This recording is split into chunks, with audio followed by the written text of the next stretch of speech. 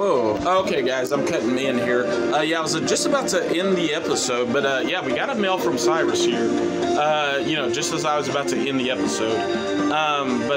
Anyway, let's scroll up and see what it has to say. Sorry about the weird cut there, but big trouble, Flood. There's a thief in the school. They say the criminal is someone who goes here. You should meet everyone so you know what the thief might look like. Okay. And I'm gonna keep you guys with me. Don't know if we'll get any other mail.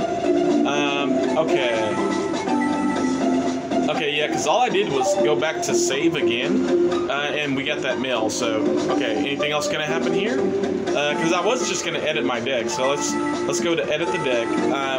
Let's just take out a random card here, Mechanical Chaser, and I'll put it back in. And let's see if we get any other mail here.